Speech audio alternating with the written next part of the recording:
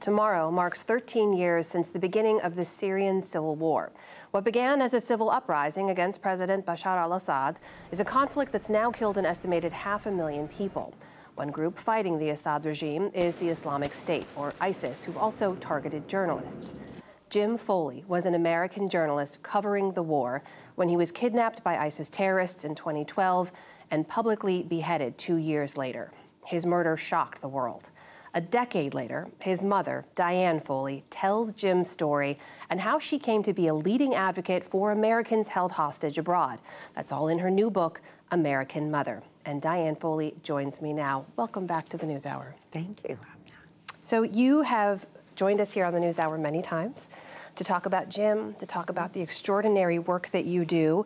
What was it that told you you had to pull all of this together in a book right now? I really think the way we remember where we've been and our challenges going forward is by telling stories. Jim was a storyteller. All that you do, you help us remember what is happening in the world. And Jim, it was time. I was feeling that it's been 10 years.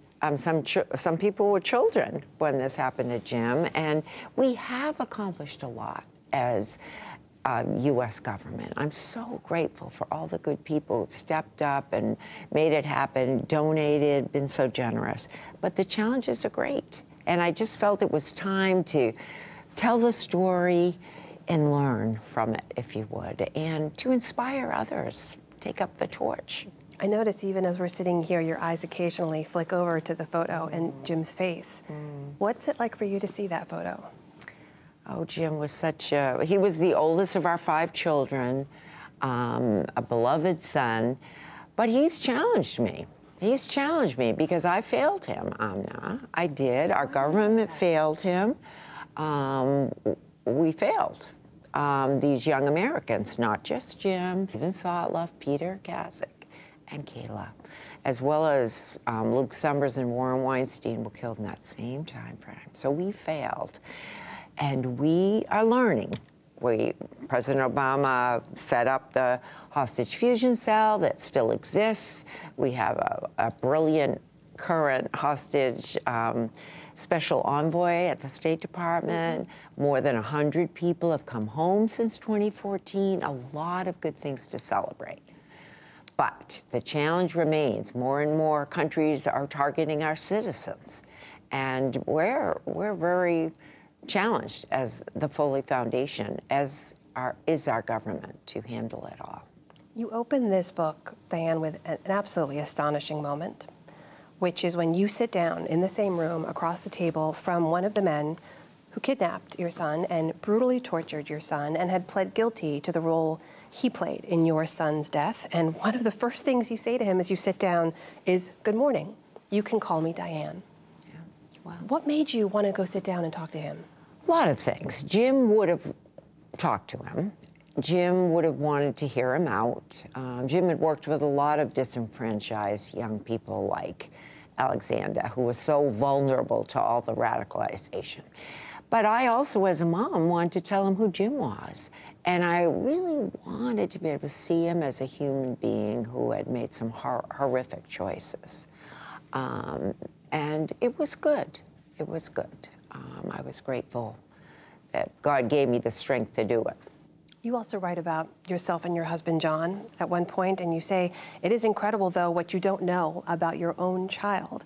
Maybe it's the same for every parent, but it struck John and me years later that we didn't really know Jim all that well, not in his entirety, until after he was gone. I know.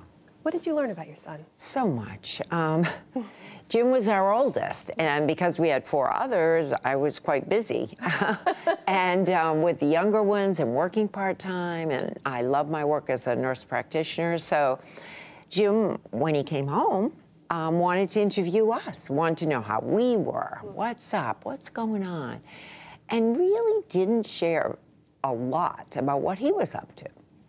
He really didn't share a lot, I realized. And it was really only after his death that I realized how many people he'd touched, how many lives he'd mentored. I had no clue about any of it, because Jim never talked about it. you know. You mentioned the foundation that now carries his name, the James Foley Foundation. You've already changed how this U.S. government handles hostage affairs. You advocate for the dozens of Americans who are still held hostage abroad right now. But I should note, I see how hard you work. Others who know this work see that your own family has asked you to slow down. What is it that keeps you so devoted and so dedicated and moving forward every single day? Well, I'm challenged by the needs that continue. We've definitely improved as a government, but we have a long ways to go. I mean, we have nation states that are targeting our citizens now and wrongfully arresting them.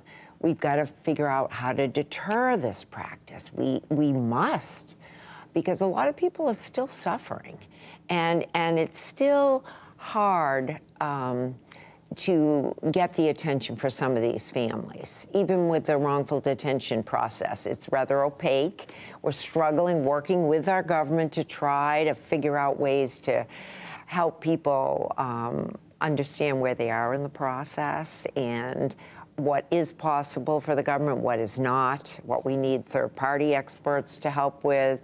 Our government can't do everything. So that's partly our role, trying to help families figure out how to get the attention they need to bring their loved one home. What do you think Jim would think of the work you're doing today?